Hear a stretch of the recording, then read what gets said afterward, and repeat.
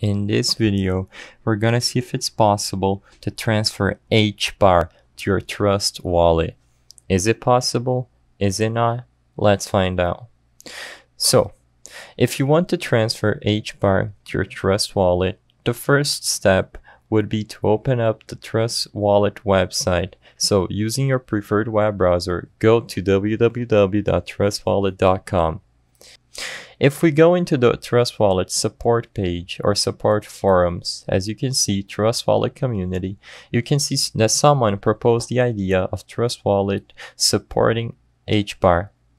An active developer on the Trust Wallet community said that, as you can see, Trust Wallet does not integrate with HBAR because they use a different blockchain.